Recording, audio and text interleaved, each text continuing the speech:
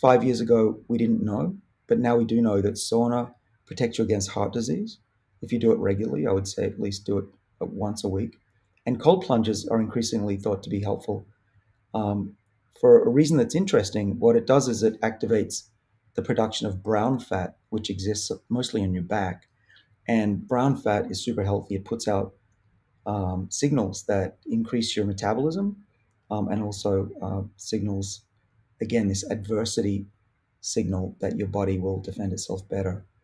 And I think we're just going to learn more and more that keeping your body or getting your body out of the comfort zone in temperature wise and oxygen wise and nutrition wise is the trick.